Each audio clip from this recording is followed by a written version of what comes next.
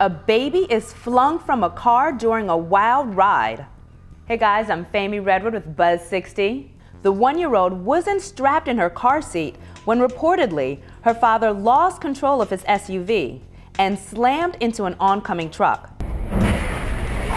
The girl falls out the shattered window and into the highway and in the path of an oncoming tractor trailer. The driver swerves around the tot, missing her by inches. This happened in Russia, and according to published reports, not only was she not in a car seat, but police say her father placed her on the shelf under the back windshield. The miracle baby proves cats aren't the only ones with 9 lives. Officials say she has a mild concussion and bruises, but will be okay. Maybe along with driver's license tests, they should start giving out parenting tests. Buzz 60. Now you know, pass it on.